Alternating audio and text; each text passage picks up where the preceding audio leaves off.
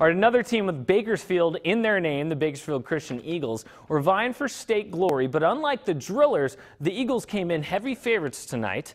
But in truth, the state playoffs are uncharted territory. So the Division IV State Regional Bowl game, now it was held at Centennial High.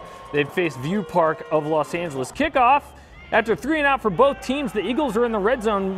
Brandon Jones handoff to Matt Smith, the big man. He did it last week in the Valley title. He does it here in state. PAT was missed, though. 6-0 BCHS. All right, the Knights had a tough time on offense. They'd have a tough time on special teams as well. And their defense would have a tough time because that's not very good field position for them. So right on cue, Brandon Jones hits Josh Jackson on that crossing pattern, and he breaks several tackles. Spins on in for a touchdown. PAT was made this time, so 13-0 Eagles.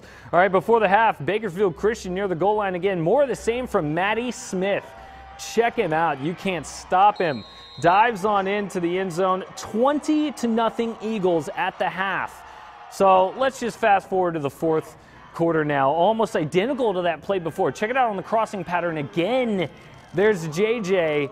I thought he fell there, but he didn't. He broke the tackle. The guy didn't wrap up. Goes on in for the touchdown. The Bakersfield Christian Eagles become the second Kern County team today and the second in history to make it to a state championship since the current format was implemented. 40-8 your final. They'll face Modesto Central Catholic. Both games will be on Time Warner Cable Sportsnet a week from today. We caught up with Coach Perucci after the game.